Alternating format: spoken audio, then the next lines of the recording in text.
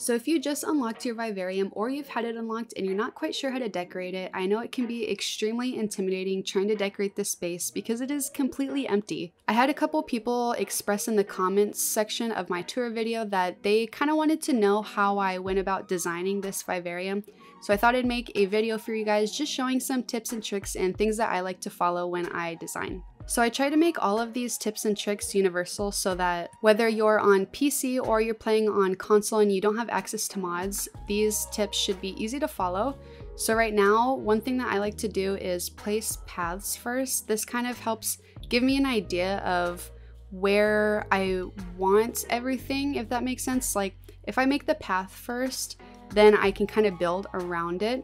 One thing I found that really helped make my Vivarium feel a lot more alive is putting trees and plants to kind of frame certain areas. And then for these building objects, I kind of just went through all of the pieces because honestly, at first I had absolutely no idea what to do with any of them.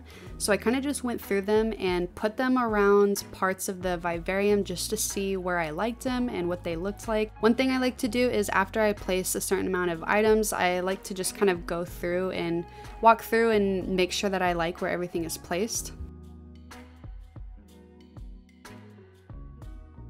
Another tip that helped me is framing areas with fencing. So kind of similar to the paths, once you place it, you can kind of start building around it or inside of it. And then it gives you a little bit better of an idea of where maybe you want things. Or I found that when I was building this Vivarium, after I placed so many things down, it actually would give me more ideas. For this part, I thought that this space underneath this area, I don't know what you want to call it, but where I put these knights, I felt that the space was blank, so I just kind of put those there. I went through all the decorations and doing that, and similar with the building pieces, placing them wherever just to see where you like them is what I found is really helpful. Now I knew I wanted to use this cottage somewhere, so one thing that I like to do because I build a lot in Sims is I will look up reference pictures. So I like to do this on Pinterest. So I went on Pinterest and I typed in cottage and I found these pictures and it gave me some ideas. So I started building around this. And another thing that I like to do is I put these pillars at the end of the fencing or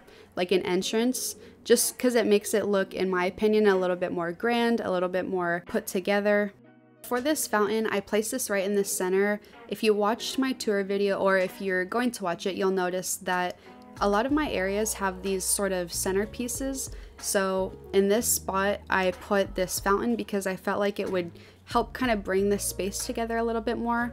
I really like using these stone tiles. I put this in front of the cottage because I felt like it added a little bit more character to this space other than just having the regular stone path. Then I found these plates. This one is a square stone plate and then there is a round stone plate. Now you'll notice I have some trees in the background here, and if we look back at these pictures I showed you guys earlier, in all of these photos there's a ton of trees and plants just kind of surrounding these cottages.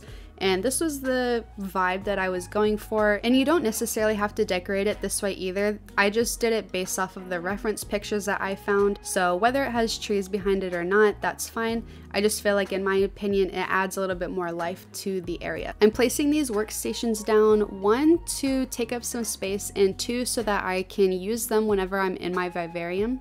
Now I'm going in and putting some plants around the fencing to get rid of those awkward lines you see where each fence is placed together. I found that in these sort of awkward spaces where you don't really know what to do anything with, sometimes just putting plants and bushes and trees is the best option. That's what I did a lot in my build when I was designing because I didn't want to reuse the same objects over and over. So I filled a lot of the space with plants and trees, and you can see I put these pumpkins in that I really love. I love pumpkins, so I wanted to put these in here. And also this Vivarium gives me a very like fall kind of vibe, you know, so I thought the pumpkins would look great in here.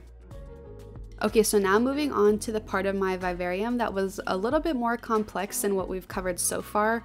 Like I said earlier, when I'm using these building pieces, I just kind of place them wherever to see what I like. And for this section right here, I knew I wanted some sort of like castle looking thing. I wasn't quite sure what I really even wanted.